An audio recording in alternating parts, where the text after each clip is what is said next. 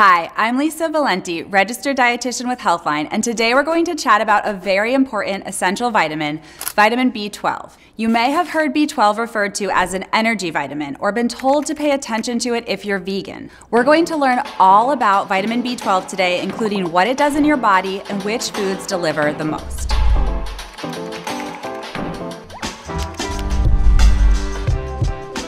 Signs of a vitamin B12 deficiency include fatigue, headaches, depressive symptoms, GI issues, trouble concentrating, and muscle cramps.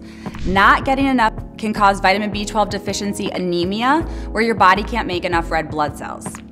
If you think you're not getting enough vitamin B12 or you're at higher risk for a deficiency, talk to your doctor about getting your vitamin B12 levels tested and supplementation. Vitamin B12 is a water-soluble vitamin that's required for various functions in the body, including forming healthy red blood cells, synthesizing DNA, and helping with the development and function of our body's central nervous system.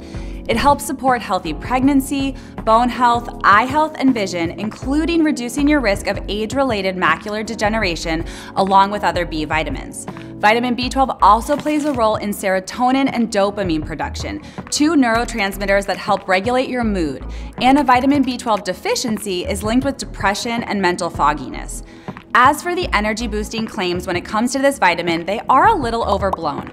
All the B vitamins play a role in energy production in your body, but the big relationship we see here is that if you're deficient in vitamin B12, you may notice more energy once you supplement or replenish your vitamin B12 levels.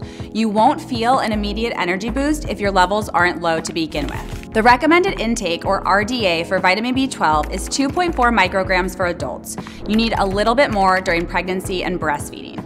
Most Americans get enough vitamin B12 in their diet, but some people are at an increased risk for vitamin B12 deficiency. People with certain health conditions like celiac disease and Crohn's disease, vegans or people who don't regularly consume animal products, and people taking certain medications like prescription antacids, chemotherapy medications, or anti-seizure medications are at a higher risk of having low vitamin B12. Older adults also have a harder time absorbing vitamin B12 because as we age, our body's digestive system doesn't produce as much acid, which lowers our ability to absorb the vitamin. You'll also want to add some of these foods that are rich in vitamin B12 to your diet. B12 is found naturally in animal foods like meat, fish, eggs, and dairy. Some foods are also fortified with vitamin B12. First up, beef liver.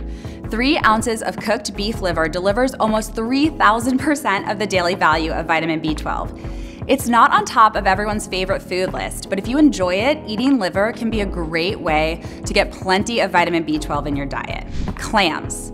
3 ounces of clams without the shells will give you about 700% of the daily value of vitamin B12. You can purchase clams fresh, frozen, or canned and enjoy them in soups, pastas, and appetizer recipes. Fortified nutritional yeast. The amount of B12 will vary by brand and how much they're fortifying, but just a couple tablespoons can deliver anywhere from 200 to 500% of the daily value.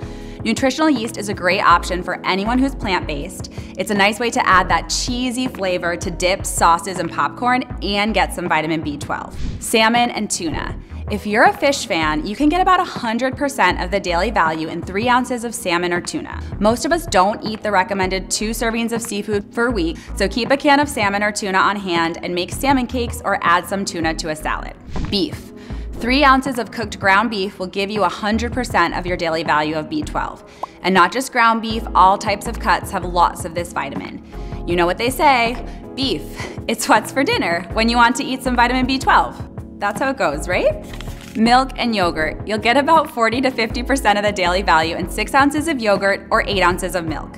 Milk also gives you some protein, calcium, and vitamin D.